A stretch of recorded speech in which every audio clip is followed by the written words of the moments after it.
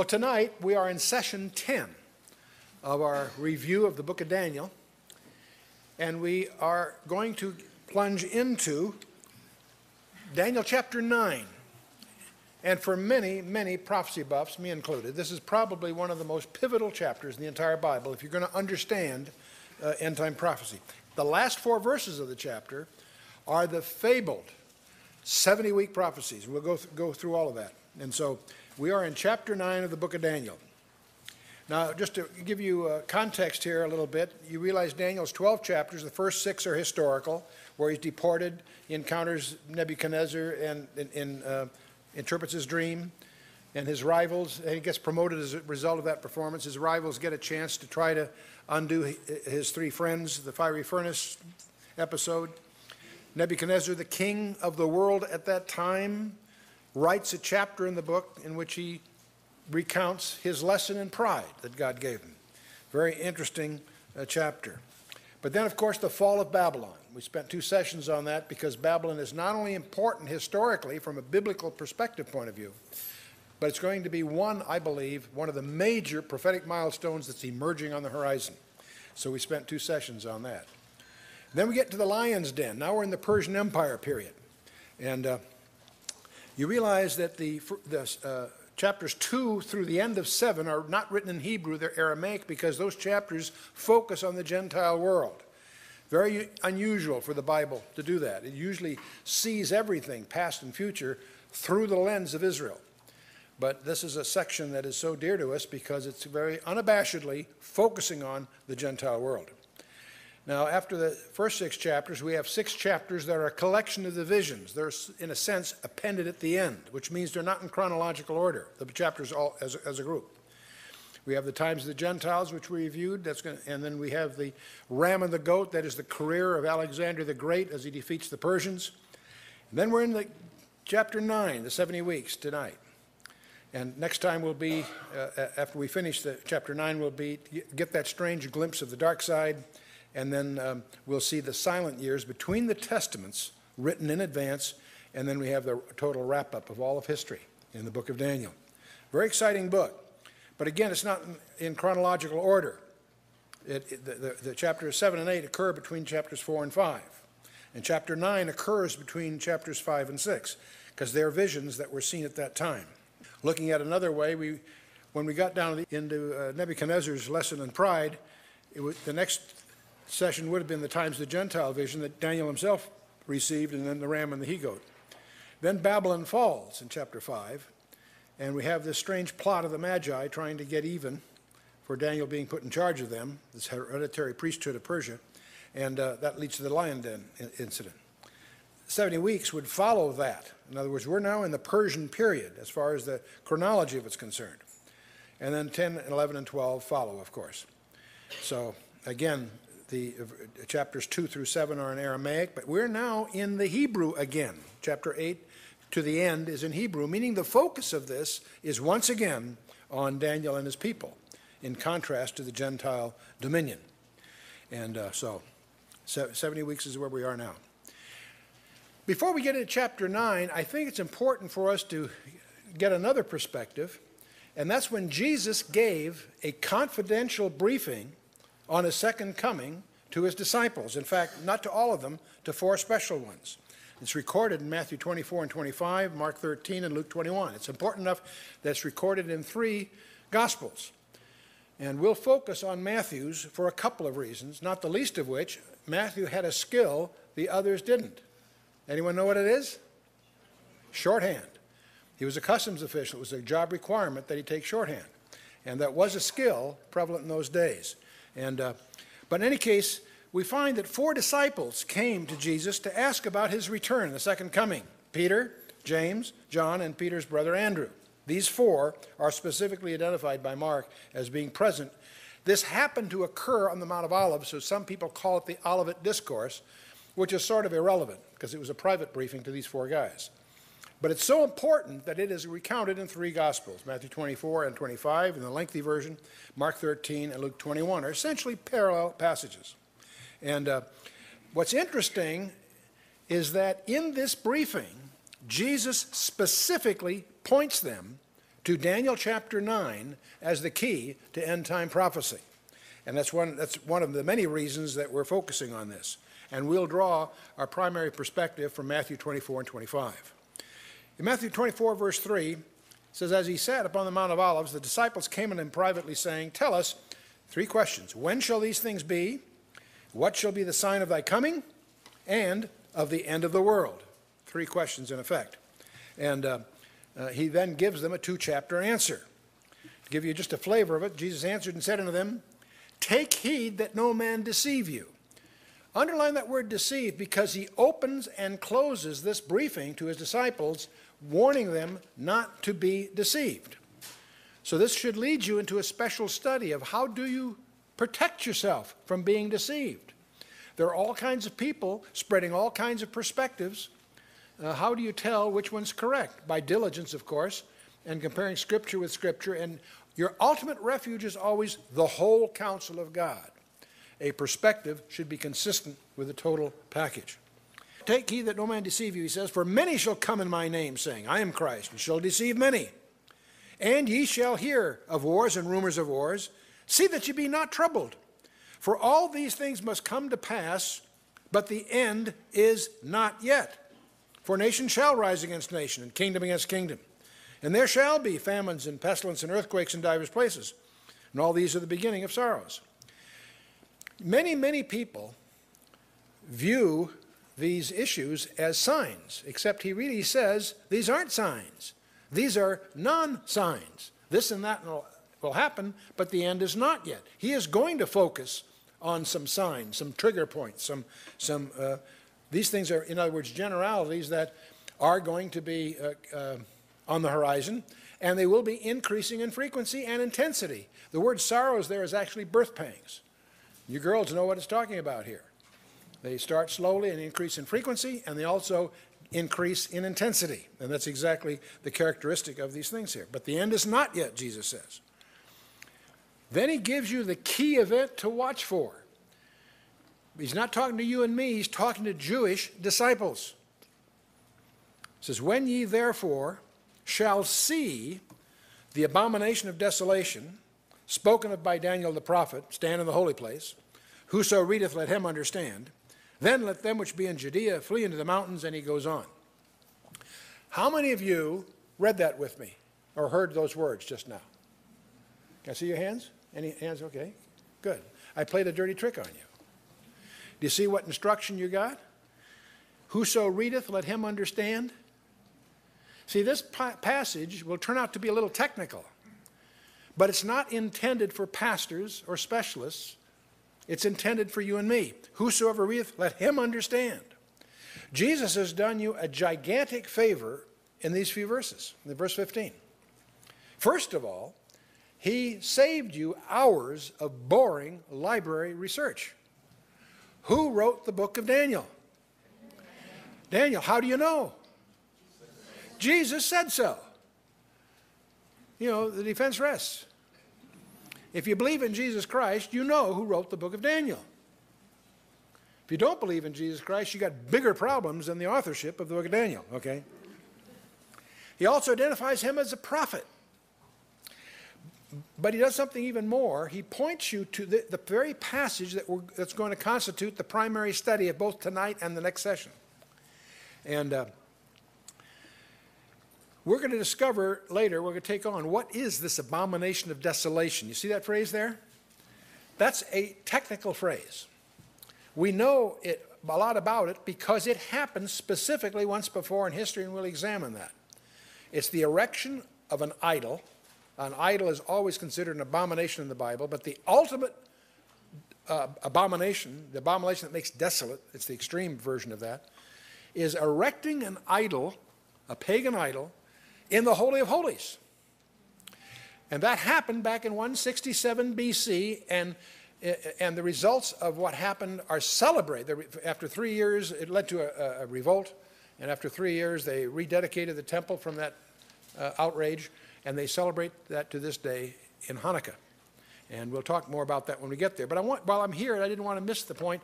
Do you notice what Jesus says? When ye therefore shall what? See. See, the abomination of desolation occurs in the Holy of Holies. Who gets to go in the Holy of Holies? Anyone here been in one? Only under normal way, only the high priest, only once a year, and after great ceremonial preparation at Yom Kippur. So the Holy of Holies is inside the holy place, which is inside the temple. How can you, assuming you're somebody in Judea, see this going on? How do you see that? On CNN. And I'm not being facetious. In other words, this is a major political event that happens inside, in the Holy of Holies, inside the holy place, inside the temple. That's how we know there'll be a temple standing for this to happen. And how will you, if you're in Judea, when you shall see this, then let them which be in Judea. It doesn't limit the people seeing it. It could be around the world. But when this happens, then let them which be in Judea flee into the mountains. Not New York or LA or wherever. Those who are in Judea. Why? You need to understand what's going on here. But this is a major trigger point. It's a prophecy. It will mean nothing to you until you go to that passage that Jesus is pointing them to in Daniel and understand the context of all of this, which is what we're about. But when that happens, Jesus says, let them which be in Judea flee the mountains. And then he says, let him which is on the housetop not come down to take anything out of his house. If you've been in Israel, you know the houses that are on hillsides, they typically are, it's very hilly. It's the roof that is sort of the patio. It's the place they spend the cool of the evening on. Not the backyard, they're not that large, but it's on the roof. The roof is sort of like a fellowship place. You go downstairs to get to the bedrooms and all the rest of it, see? Let him that is on the housetop, typical social place, not come down to take anything out of his house. In other words, he's saying, you split, and you split now. Neither let him which is in the field return back to take his clothes. And woe unto them that are with child, and to them that give suck in those days, because they're going to have a logistics problem, because they've got to flee with that burden, that handicap. Get this last phrase. Pray that your flight be not in winter, neither on the Sabbath day. Is he talking to Gentiles here? Keep that in mind, because the whole study tonight is going to focus on Israel and Jews, not Gentiles. And you'll see why. It's very important to understand. He is directing this to his disciples, which are Jewish, but it's obviously yet future, and yet his focus here is, most people don't fully recognize the Jewishness of Matthew 24.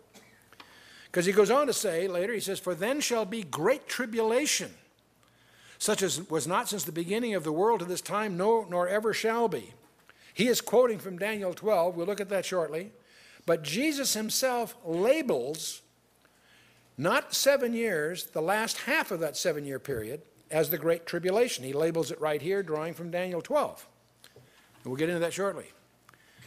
But then he makes another statement. He says, and except those days should be shortened, there should no flesh be saved. But for the elect's sake, those days shall be shortened. That's a technology statement again. We've already had an allusion here to worldwide television. We also have here an allusion to advanced weapons. If you read verse 22 during the Civil War, it wouldn't mean much to you. You can't imagine the world wiping itself out with muskets and bayonets. But today, the nuclear cloud hangs over every geopolitical decision on the planet Earth. Except those days should be shortened, there should no flesh be saved. But for the elect's sake, those days shall be shortened. That's a technology statement, history and left. Well, that's the context. I want to start in the New Testament, springboard from there, because we're going to follow his advice here and go into Daniel chapter 9, which is the allusion that he was making. And now a couple of things, another fact that most of you are familiar with, but I want to emphasize it because it's going to be of profound significance to you when you get to verse 25 of Daniel 9. The original Hebrew text is typically called the Vorlage. It was the Old Testament. We're talking about Old Testament here. The Tanakh, as the Jews would call it. That was really assembled, we understand, in the days of Ezra and Nehemiah. 4 or 5 centuries, several centuries before the Gospel period. When you get to the 3rd century before Christ, if you were a Jew, you probably did not know much Hebrew. You spoke Greek. Greek was the enforced language under Alexander the Great and following. Latin became the official language of the Roman Empire, but even the Roman Empire, it took a while to, it was the official language. Everybody spoke Greek. Greek was the language. If you were Jewish, that was frustrating. You used Hebrew the way a Catholic uses Latin. You might know some Hebrew for ceremonial reasons, certain prayers and things, but it wasn't necessarily a comfortable language to you. And for that reason, the Jewish community aspired to having their scriptures translated into Greek, the common and very precise language of the day. So under Ptolemy Philadelphus II, starting about 285 BC and finishing at 270 BC, he commissioned 70 top scholars. Some say 72. Some say there were 6 from each of the 12 tribes. There's all kinds of legends about this, but the word 70, the word Septuagint, is just a fancy word for 70. Their work product, that 15-year work product, is known as the Septuagint translation. The point I want you to keep in mind is that was in black and white 3 centuries before Christ's ministry. The Greek version, the Septuagint version of the Old Testament, was the Christian's Bible during the New Testament period. Most of your New Testament quotes from the Old are from the Septuagint, the Greek, not the Hebrew. So I just want to, the reason I want to emphasize this, setting aside who wrote Daniel and under what circumstances, for our purposes tonight, it doesn't matter. It was in black and white 300 years before Christ makes references here. And you need to understand that before some surprising discoveries here. And understand the Septuagint. You need to understand the importance of the Septuagint translation. The Masoretic text, the Hebrew text that we have of the Old Testament, was actually derived from the Council of Yamnia in 90 AD, but most of it, as we have it today, is really about 9th century. So it came much later than the Septuagint, and that's when you have a Hebrew quote of the Old Testament, it's usually from the Masoretic text. But the Septuagint is the most useful for our purposes because it predates the New Testament period by 3 centuries. Now in Daniel 9, it's also known as the interrupted prayer. There are 3 important primary prayers in the historical books of the Old Testament. Ezra 9, Nehemiah 9, and Daniel 9. It happens to be 9 in all 3, which is not any significance. I think it just will help you remember it. But we're going to look at the first 19 verses of this chapter are Daniel's prayer.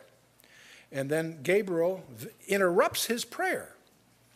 And he gives Daniel the most astonishing 4 verses in the entire Bible. That's why we're here. The so-called 70-week prophecy, verses 24 to the end. 24, 25, 26, 27. But let's start with a prayer. Most people jump right into the 4 verses. This is too important to be cut corners. Let's jump in and get the context here. Daniel chapter 9, verse 1. In the first year of Darius, the son of Ahasuerus, the seed of the Medes, which was made king over the realm of the Chaldeans, and he goes on. Now these are titles. Some people believe that Darius was the uncle of Cyrus, but that's conjecture by some of the scholars. He was made, it says, he was made king, implies a passive recipient in some kind, so that leads to other scholastic speculations. But the important part of this is, setting aside the successions in the Persian Empire, is verse 2. In the first year of his reign, I, Daniel, understood by books the number of the years whereof the word of the Lord came to Jeremiah the prophet, that he would accomplish 70 years in the desolations of Jerusalem. So Daniel, this whole thing starts because Daniel was reading his Bible. And he was reading specifically in the book of Jeremiah. Now the first thing that will leap out at you if you're a student of the Bible is that Daniel took Jeremiah literally. When Jeremiah talks about 70 years captivity, it wasn't allegorical, it wasn't approximate. Daniel assumes it's precise. In fact, he knows it's about over, and he does something very interesting. You know, if somebody told you, if you read in the Bible and you somehow discovered that the Lord is coming back to the earth 3 weeks from now, what would you do? Put your feet on the desk and say, good, sooner the better. That's not what Daniel would do. What would Daniel do? Pray. Right on, you got it. He's an example to us all. But he knew 70 years was prophesied in Jeremiah, and he knew apparently about 67 had gone by. So he knew the 70 were about up, so he's getting excited here. But I want you to notice carefully what he did. And let's first of all read Jeremiah. It occurs in two places. Jeremiah 25, verse 11 and 12 reads as follows. And this whole land shall be a desolation and an astonishment, and these nations shall serve the king of Babylon 70 years. And it shall come to pass when 70 years are accomplished that I will punish the king of Babylon and that nation, saith the Lord, for their iniquity and the land of the Chaldeans, and I will make it perpetual desolations. So that's a commitment that God gives in Jeremiah 25. In Jeremiah 29, there's also a reference here. For thus saith the Lord, that after 70 years be accomplished at Babylon, I will visit you and perform my good word toward you in causing you to return to this place. This was written in Jerusalem. So there twice in the book of Jeremiah we have this promise that Daniel could cling to, that the captivity was about over. So what does Daniel do? Let's take a lesson here. He says, I set my face unto the Lord God to seek by prayer and supplications with fasting and sackcloth and ashes. So there's a couple of questions here. Are we supposed to pray for the second coming of Christ? It's inevitable, isn't it? We know the second coming is going to happen sometime, right? But what does the Lord put in the Lord's Prayer, as we call it? Thy kingdom come. You see, prayer, it's not like as if God needed our prayer to do it. It's God's way of enlisting us in what he is doing. And that's part of what prayer is all about. Now, I'll leave it to you. We can talk about fasting. Is it appropriate for New Testament Christians to fast? Well, that's an Old Testament allusion. Really? Look in Matthew 9, Acts 13, 14, 1 Corinthians 7, 2 Corinthians 6, and 2 Corinthians 11. And you'll find allusions to New Testament Christians fasting. And don't do that casually. You should do that knowledgeably, having done some homework in that area, but it is an appropriate procedure for believers today. Anyway, Daniel said, I set my face on the Lord God to seek by prayer and supplications with fasting and sackcloth and ashes. He's serious about this. And I prayed unto the Lord my God, and I made my confession and said, O Lord, the great and dreadful God, keeping the covenant and mercy to them that love him and to them that keep his commandments. Now notice he says, we have sinned. That's a strange thing for Daniel to say. He's one of two people in the Old Testament about which no evil is spoken of, beside Christ, of course. Joseph and Daniel are two characters that have no evil recorded of them. Doesn't mean they're sinless, don't mean they understand me. But what's interesting here, Daniel is praying earnestly, not on his personal behalf alone, for his people. He says, we have sinned and have committed iniquity and have done wickedly and have rebelled. Even by departing from thy precepts and from thy judgments, neither have we hearkened unto thy servants the prophets, which spake in thy name to our kings and our princes and our fathers, and to all the people of the land. And he continues, O Lord, righteousness belongeth unto thee, but unto us confusion of faces, as at this day. To the men of Judah and to the inhabitants of Jerusalem and to all Israel that are near and that are far off, through all the countries whither thou hast driven them, because of their trespass that they have trespassed against thee. O Lord, to us belongeth confusion of face, to our kings, to our princes, and to our fathers, because we have sinned against thee. To the Lord our God belong mercies and forgivenesses, though we have rebelled against him. Neither have we obeyed the voice of the Lord our God, to walk in his laws, which he set before us by his servants the prophets. Yea, all Israel have transgressed thy law, even by departing, that they might not obey thy voice. Therefore the curse is poured upon us, and the oath that is written in the law of Moses, the servant of God, because we have sinned against him. He's saying their national destiny is determined by their behavior. Were there some saved among them? Of course. But that doesn't alter their national destiny, which is a function of their national behavior. And from here in your notes, you can annotate, say, 2 Chronicles 7:14, which I believe we can apply to America's predicament, although it's a different one altogether. That's verse 12. And he hath confirmed his words, which he spake against us, and against our judges that judged us, by bringing upon us a great evil. For under the whole heaven hath not been done, as hath been done upon Jerusalem. As it is written in the law of Moses, all this evil has come upon us, yet made we not our prayer before the Lord our God, that we might turn from our iniquities and understand thy truth. Therefore hath the Lord watched upon the evil and brought upon us, for the Lord our God is righteous in all his works which he doeth, for we obeyed not his voice. Do you get the flavor of Daniel's attitude here? And now, O Lord God, thou hast brought thy people forth out of the land of Egypt with a mighty hand, and hast gotten thee renown, as at this day. We have sinned, and we have done wickedly. O Lord, according to all thy righteousness, I beseech thee, let thine anger and thy fury be turned away from thy city Jerusalem, thy holy mountain. Because for our sins and for the iniquities of our fathers, Jerusalem and thy people are become a reproach to all that are about us. All this has then been an acknowledgement of sin. The focus is Jerusalem and the people of God. Now I want you to notice what starts to happen, and you'll be able to feel, I believe, Daniel tremble, even in the English translation. He continued, now therefore, O God, hear the prayer of thy servant and his supplications, and cause thy face to shine upon the sanctuary that is desolate for the Lord's sake. O my God, incline thy ear and hear. Open thine eyes. Behold our desolations, and the city which is called by thy name. For we do not present our supplications before thee for our righteousness, but for thy great mercies. You'll see the verbs start to pick up here as we go here. Verse 19, O Lord, hear. O Lord, forgive. O Lord, hearken and do. Defer not for thine own sake. O my God, for thy city and thy people are called by thy name. Now, he's not through, but he's interrupted.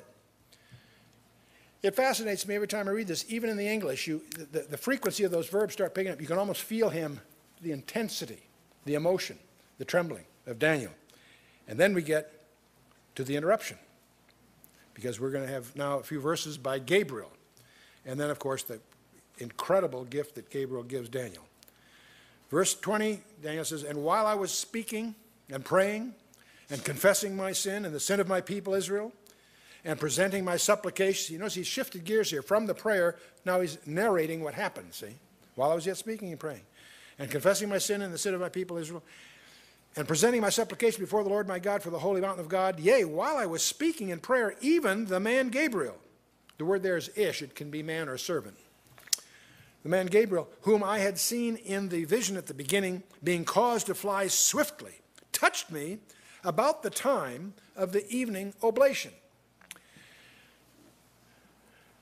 Let me get that last phrase. You know, it's interesting to see Daniel describe this. Now, obviously, Gabriel is one of the archangels. We only know of three that are named. Gabriel, Michael, and a guy by the name of Lucifer got in a big bunch of trouble because of his pride. Michael is always a warrior, captain of the Lord's host, fighting on behalf of God's people.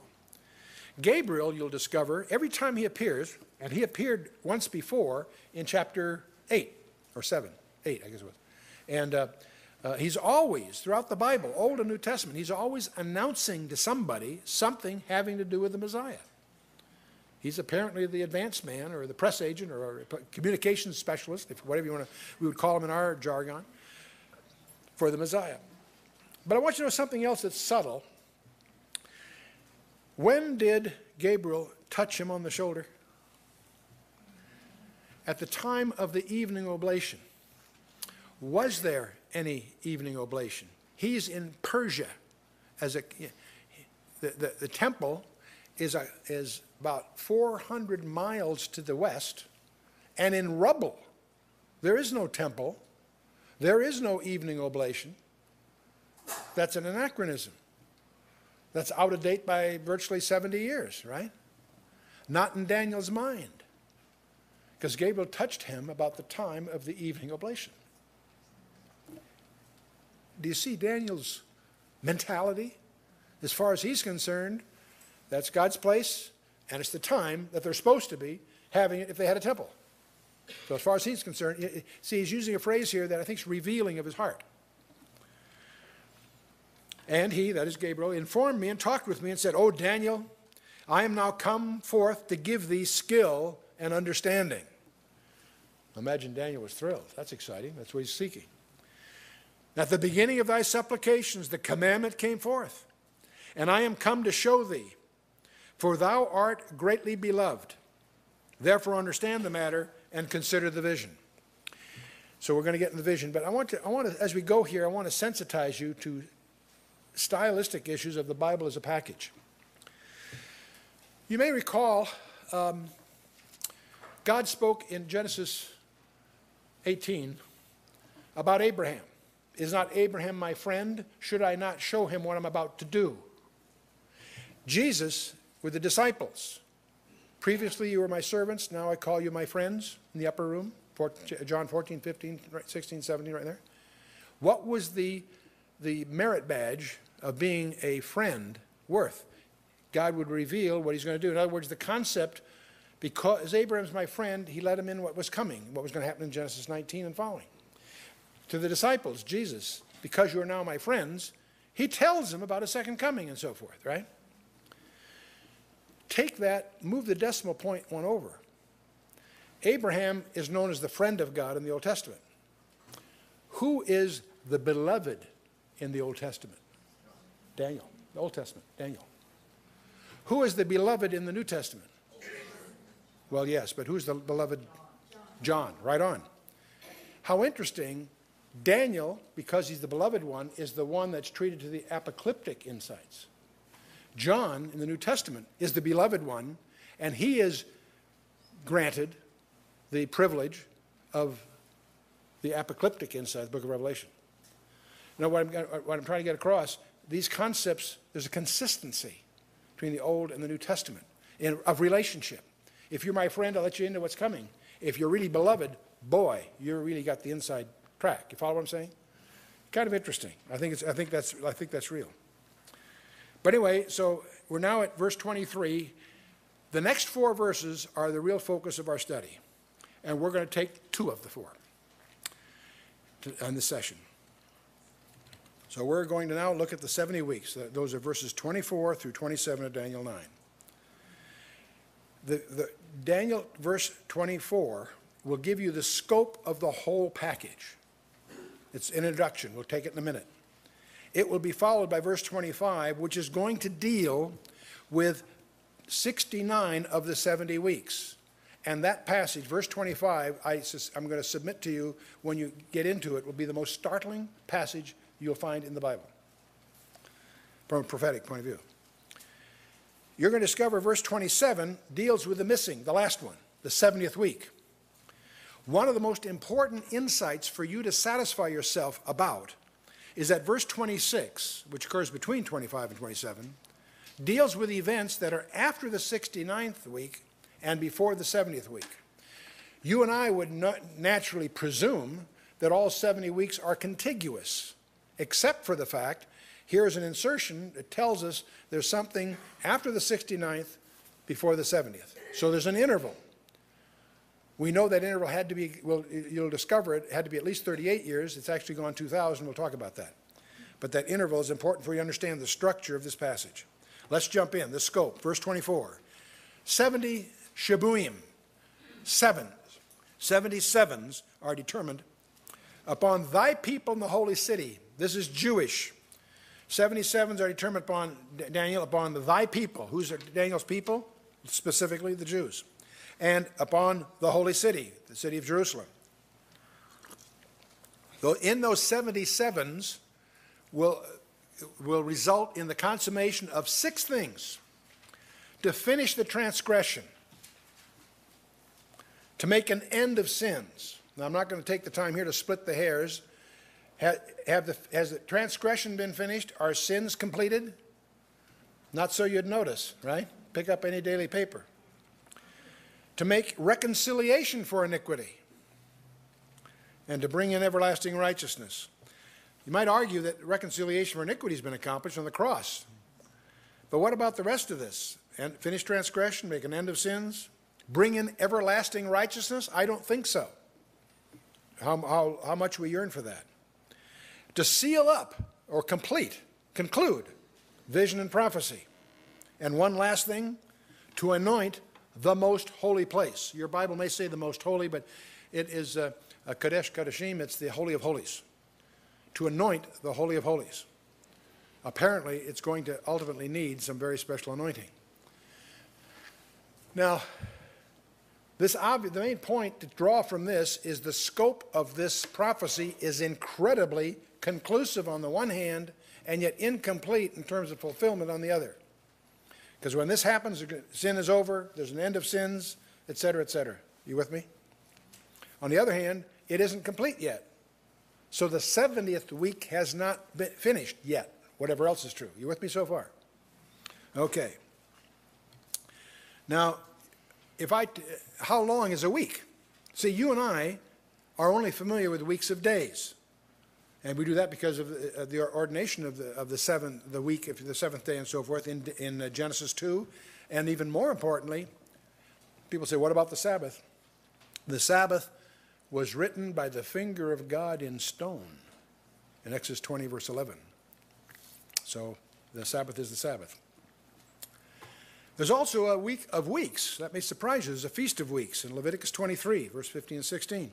There's also a week of months from Nisan to Tishri, or from Tishri to Nisan. Either way, it's a week of months, if you will, and ordained in Exodus 12, verse 2, and Leviticus 23, verse 24.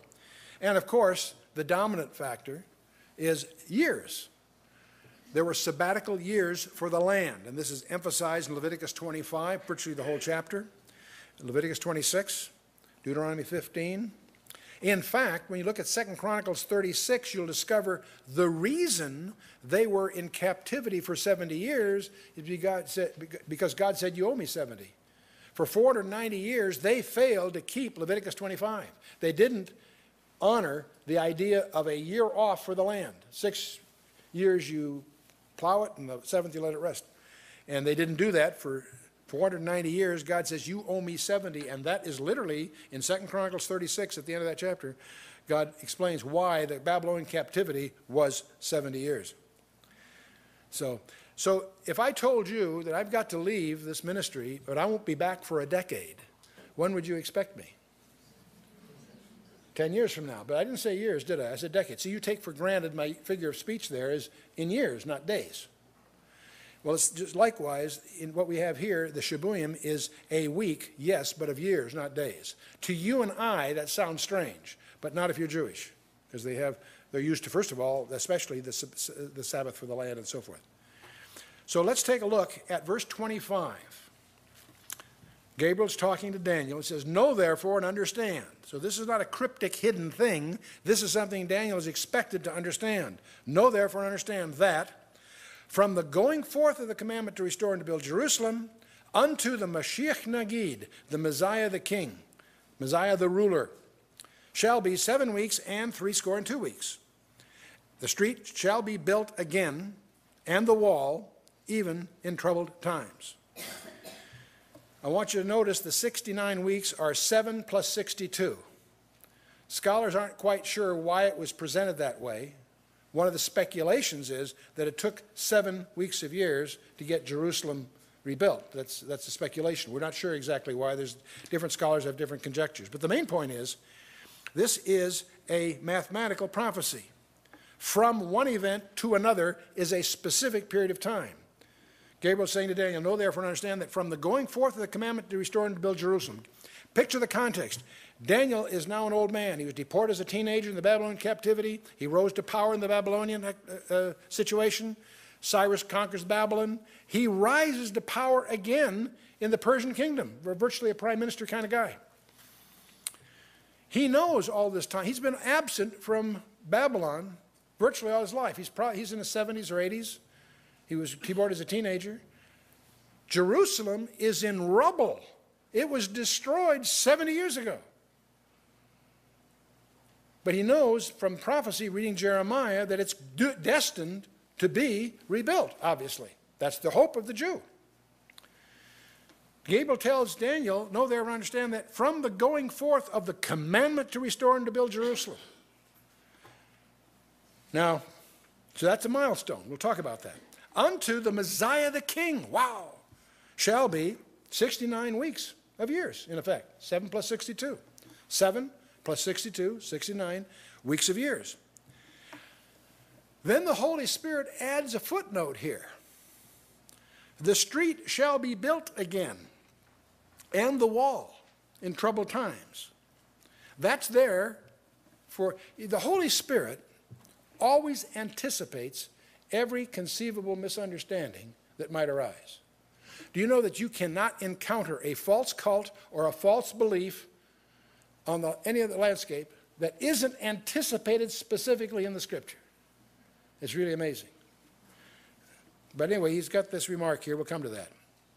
So what this is saying, in effect, is it's a trigger and a target. The terminus ad quo, a scholar would say, that the beginning point, is a commandment to restore Jerusalem, right? The terminus ad quem, the trigger, the final conclusion.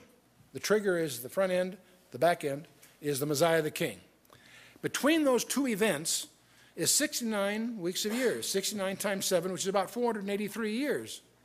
You with me so far? Okay. And your footnotes in many Bibles will highlight saying, gee, that's about right. I don't believe God uses approximate in his vocabulary. Okay, if he's there, if you peel it far enough, you'll discover he's incredibly precise. Now, let's talk about the decrees of Jerusalem. Your Bible, if you have a study Bible, it probably has a footnote saying there were 3 different decrees that you could use. Wrong, there are actually 4. But Cyrus did one in 537. That's recorded in Ezra chapter 1, verses 2 through 4.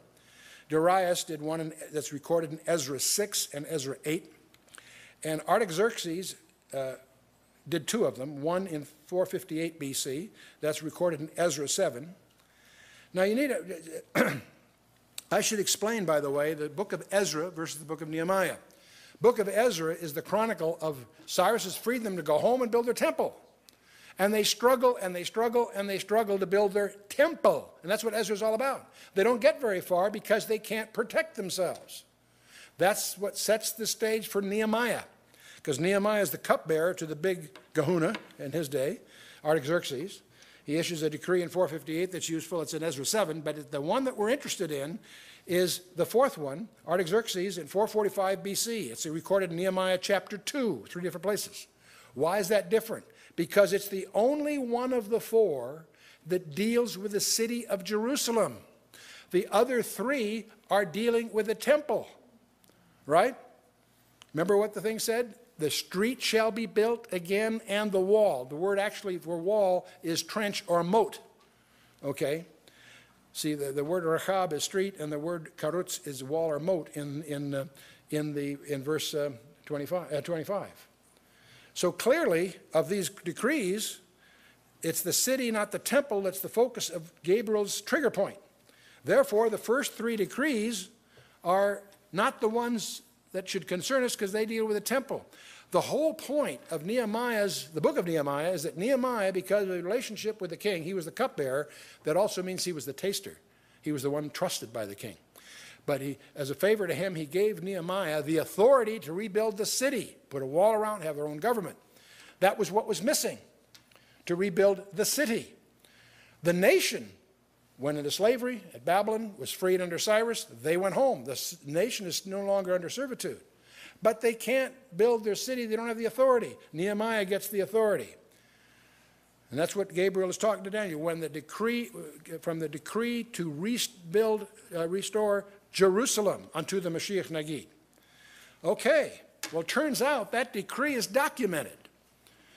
On our calendar, it was given by the decree of Artaxerxes Longimanus. It was given on March 14th of 445 BC. And we're indebted, this whole presentation is indebted to Sir Robert Anderson, head of Scotland Yard, was knighted, and he published a landmark study in 1894 that tracked down a lot of these details. It was a book out of print. It was a rare book when I was a teenager, but a friend of mine happened to have a copy and treated me as a gift to Sir Robert Anderson's Coming Prince. And that's where I first, this is the insight. I had already accepted Christ. I was a Christian in my teens. But it was this insight that galvanized me to realize you can prove that Jesus Christ is who he said he is by this very passage. It's astonishing. Now, that book used to be a rare book when I first got my first copy. But it's become very popular. You can pick it up in any good Christian bookstore. The Coming Prince by Sir Robert Anderson. It used to be a rare book. Today it's quite readily available. It has all the footnotes and background to how he went, he nailed down the precision we're going to deal with here. But in any case, the trigger point, the terminus ad quo, is the decree of Artaxerxes Longimanus in March 1445 BC. Great, no problem. Now, the other question is, what about these years? What kind of years are we talking about? They're lunar years, solar years, sidereal years, and what are we talking about here? The Bible always deals in 360-day years, and Sir Robert Anderson noted that, and that led to the unraveling of this. Why are we talking 360-day years? In the book of Genesis, you'll discover, Genesis 7 and 8, the year there, it consists of 12 30-day months, whether you like it or not. Sounds very peculiar. Book of Daniel, of course, deals with it. Book of Revelation also does. So from Genesis to Revelation, you'll discover that for certain purposes, at least, we're dealing in 360-day years. As we investigate this further, it's very puzzling because you'll discover that all the ancient calendars, the Assyrians, the Chaldeans, the Egyptians, obviously the Hebrews, the Persians, the Greeks, the Phoenicians, the Chinese, the Mayans, Hindus, Carthaginians, the Etruscans, the Teutons, all at one time had calendars based on 360-day calendars. Usually 12 30-day months, but sometimes slight variations. But they were all at one time, the ancient ones, but then they all change about 701 BC. And we'll get back to that. Now, we get into this in great detail when we explore the long day of Joshua in Joshua chapter 10, verse 12 and 13. It deals with this strange issue. And there is a conjecture, just a conjecture, by some scientists that Mars and the Earth were on resonant orbits in ancient times that had near pass-bys that transferred energy. And they had, the Earth had an orbit of 360 days, and Mars had 720. And they were in resonance, just like a tuning fork. They've discovered a thing in the modern space age, a thing called orbital resonance. But they would always, the orbits would cross, and every 104 years there'd be a near pass-by between Mars and Earth.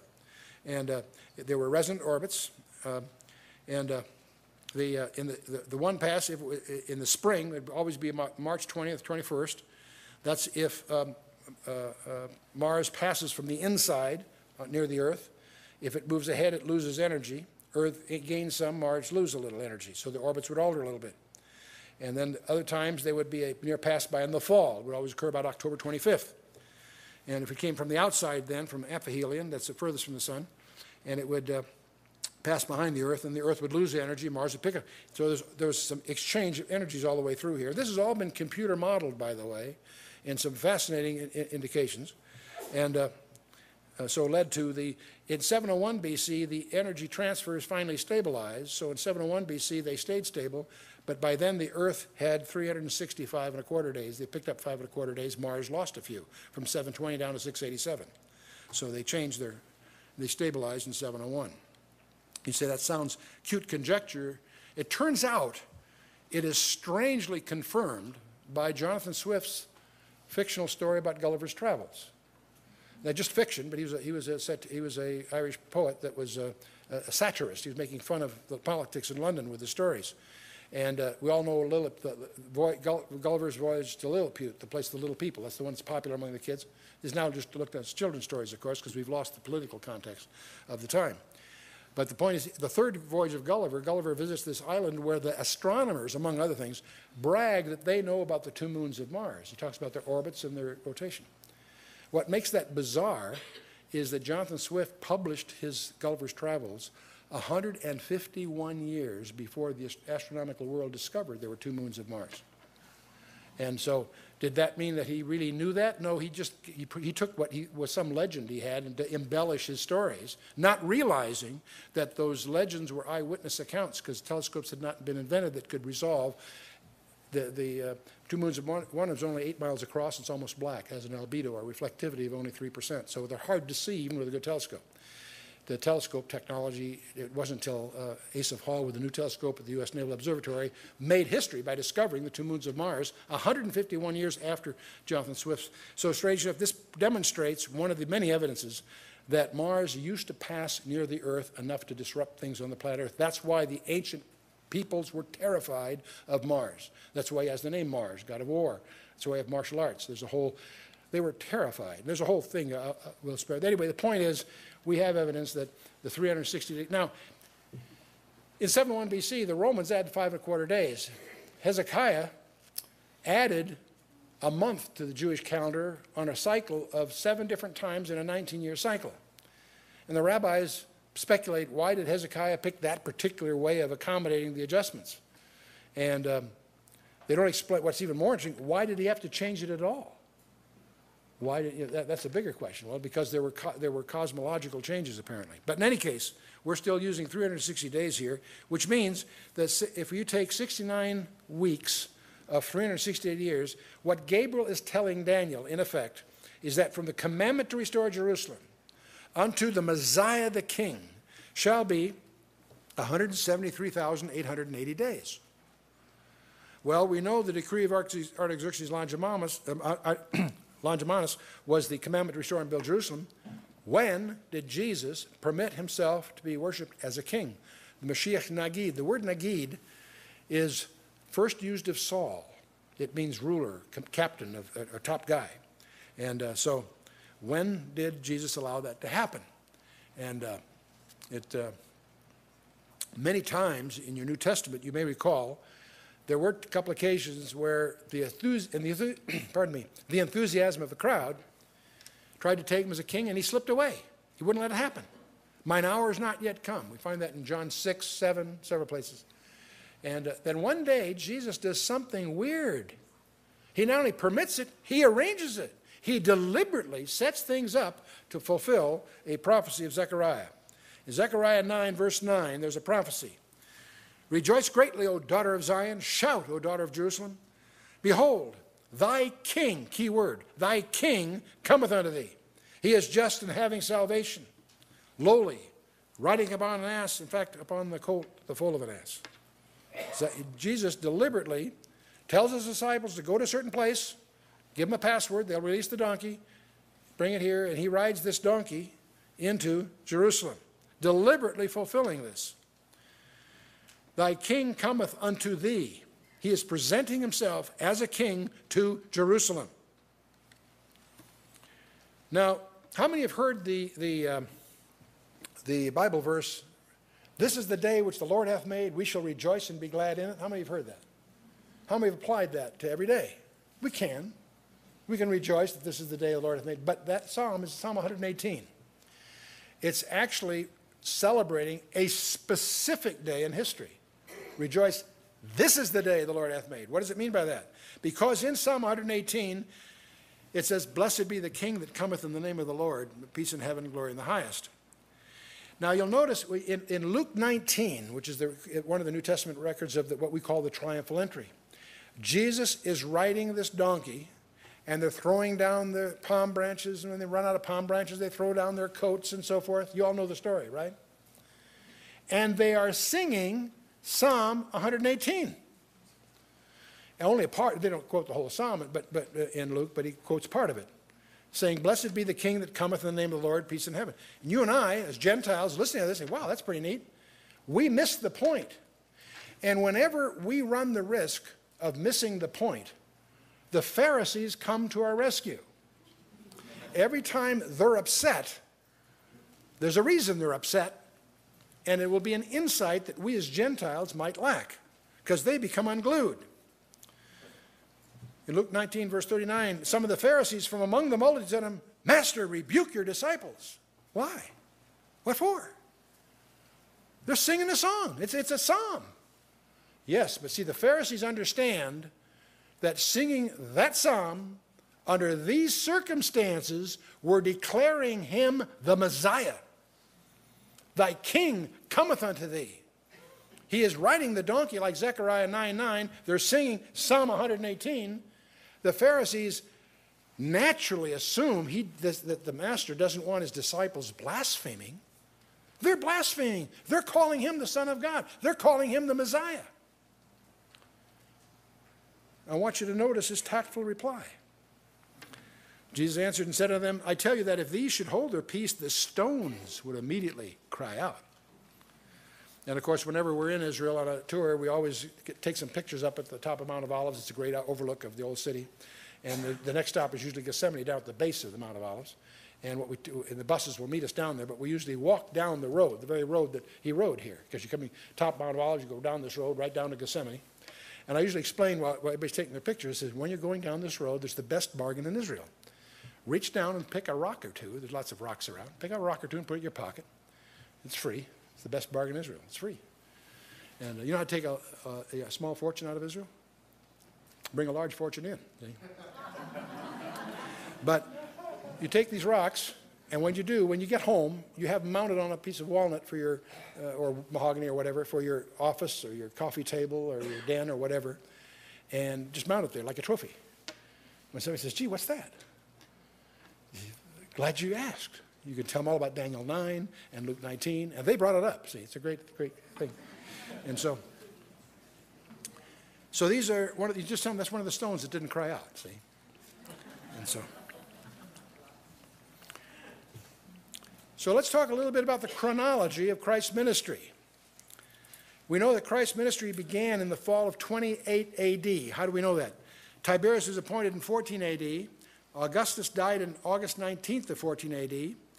And we know that his ministry began within the 15th year of Tiberius, which means that it's got 14 plus 14. The 15th year hasn't gone by. It's in the 15th year.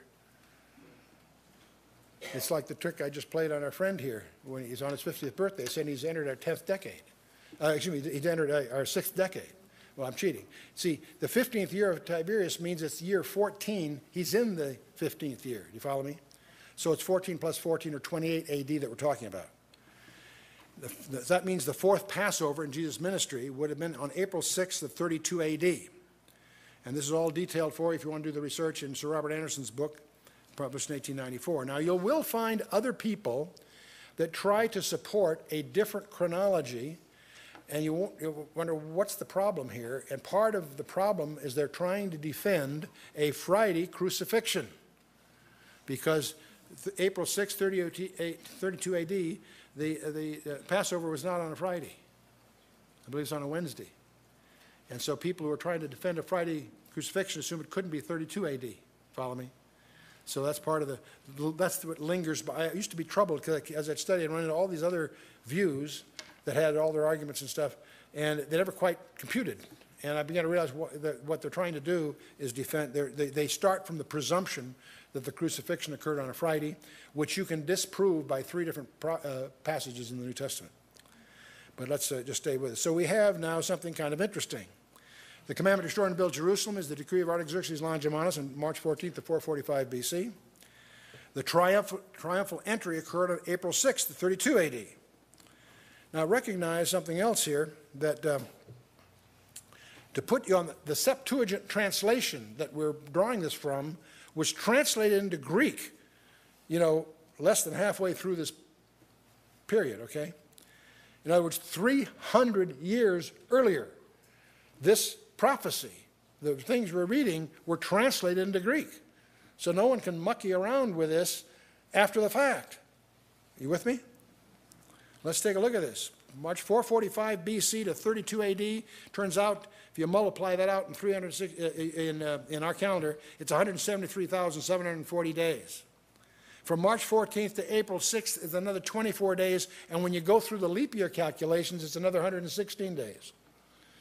And all that's detailed for you in Sir Robert Anderson's book if you're interested in unraveling that. But the net of it is, it turns out that the number of days between the decree of Artaxerxes Longimanus on March 14th of 445 BC and the triumphal entry on April 6th of 32 AD is 173,880 days. What was Gabriel's margin of error?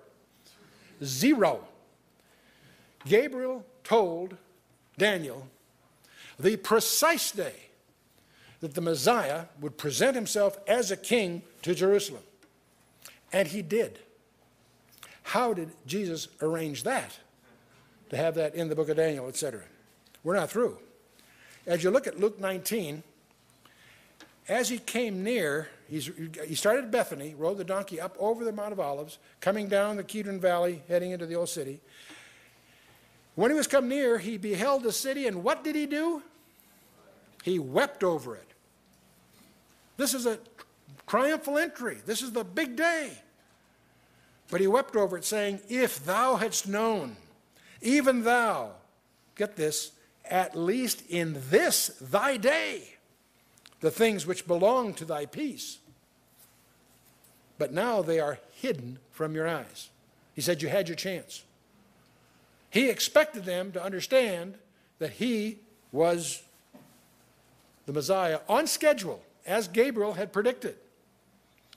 If thou at least in this thy day, if you had known the things which belong to thy peace. But now they are hid from their eyes. He announces judicial blindness here. Israel is blinded. Forever, no. Paul tells us in Romans 11:25, Israel is blinded until the fullness of the Gentiles come in, the completion of the church.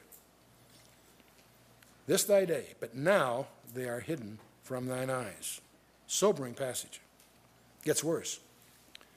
Next verse he says, for the day shall come upon thee, that thine enemies shall cast a trench about thee, and compass thee round, and keep thee in on every side, and shall lay thee even with the ground, and thy children within thee, and they shall not leave in thee one stone upon another. And indeed, 38 years from the time he said that, Titus Vespasian and the 5th, 10th, 12th, and 15th legions laid siege for about 9 months and slaughtered over 1 million inhabitants, men, women, and children. And another 500,000 died from the famines and pestilence following. Big event in Jewish history, the fall of Jerusalem in 70 AD. Question, key question, why did Jerusalem fall in 70 AD? Lots of good answers to that. Let's look at what Jesus said was the answer. Let's read the rest of verse 44. Because thou knewest not the time of thy visitation. You know, that's chilling to me, because as I read this and try to digest what's going on here, I realize Jesus held them accountable to know prophecy. They may not have known the exact day, but they should have recognized the situation. And because they didn't, Jerusalem was destroyed. What does that do for us? How much more do we know today than they did then about Scripture and fulfillment and so forth? There's a responsibility that goes along with all this. Thou knewest not the time of thy visitation. Those are heavy words. Now, in the next session, we're going to talk about the next 2 verses. The interval between the 69th and the 70th. And we'll also, of course, talk about the 70th week, which is the key to end-time prophecy. But before we even go down the prophecy road, what we've talked about so far, verse 25, as you understand it, as you come to terms with it, is the most astonishing demonstration of the deity of Jesus Christ. His fulfillment of those details are absolutely beyond rationalizing by the skeptics. The convolutions and the allegorizations and the squirming and wiggling they have to try to do to get out from under the evidence, the hard, specific evidence of that verse, where it is, and the fulfillment of history, where it happened, is breathtaking. And we often go through how sure can we be, and we go through 8 prophecies and all that business. This one prophecy eclipses all the rest put together in terms of the unlikelihood that this was accidental or coincidence or happenstance. No, it is God's precision is awesome. And one of the things you need to, there's lessons here too, not just about prophecy, but about God's hermeneutics. To understand God means what he says and says what he means. He's precise. He has a precision that's astonishing. Sometimes that precision hides behind the original Hebrew in subtleties that we may lose in our English translation.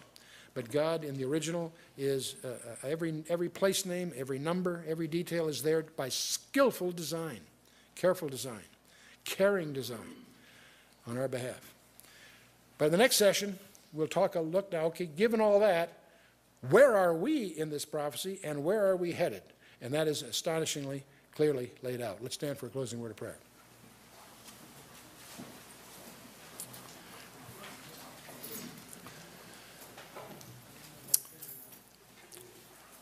Father, we just thank you for who you are, and we stand in awe, not only as we survey the heavens or as we take a glimpse in a microscope, but as we encounter your word. We're astonished at how far you've gone to be precise and to be beyond questioning. We just stagger. And yet, Father, we ask you through your Holy Spirit to guide us, lead us, illuminate your word, that we might glean from it that which you would have us take into our own lives. We do ask you, Father, that you would help us each to grow in grace and in the knowledge of our Lord and Savior, and that you would help each of us be more effective at understanding what you would have of us in the days ahead, as we commit ourselves into your hands. In the names of the Mashiach Nagid, Yeshua, our Lord and Savior, Jesus Christ. Amen.